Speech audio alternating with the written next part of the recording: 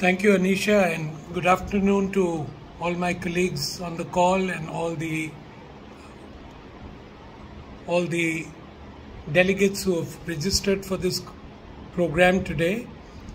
We had an absolutely brilliant session yesterday on digitization, a panel discussion, and of course ended up with the most brilliant presentation I've seen in many decades by Dr. Pradeep on the sonic brands and of course the effect of neurosciences.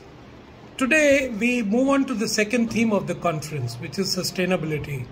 And I think sustainability has become a very important buzzword, but for some of us it has been with us for a very long time now. We at ABG Textiles started our journey almost 8 years ago, and it has taken us 8 years with a gradual journey of trying to fix everything to become a far more sustainable enterprise.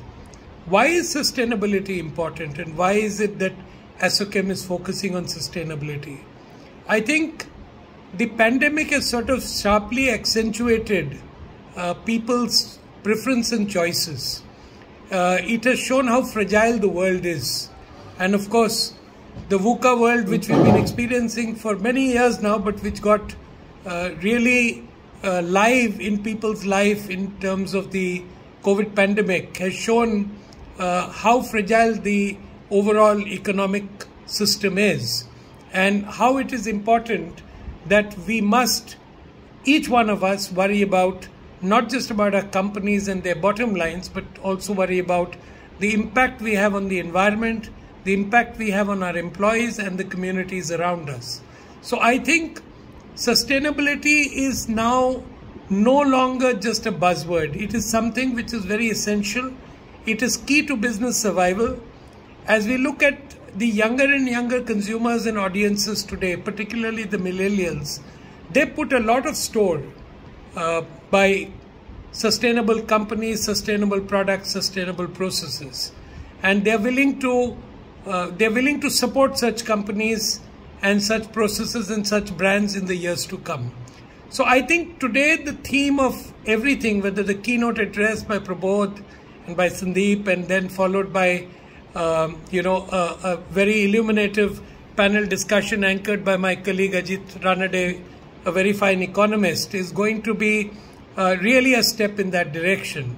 To me, many years ago when my chief sustainability officer, let's say 8-9 years ago, talked about carbon tax, it looks like something which India would never see. But as posterity, as we look back now and we see how the Indian environment is shaped up, we have seen how quickly we moved into carbon taxes in some form or the other. And believe me, this will be equally true in the years to come on water, and it will be equally true in terms of managing of hazardous waste and managing of waste in general. So while we may look at sustainability in terms of the greenhouse gases and the footprint that we put in terms of our sustainable footprint in terms of both air, water and waste, there is far more that goes into sustainability.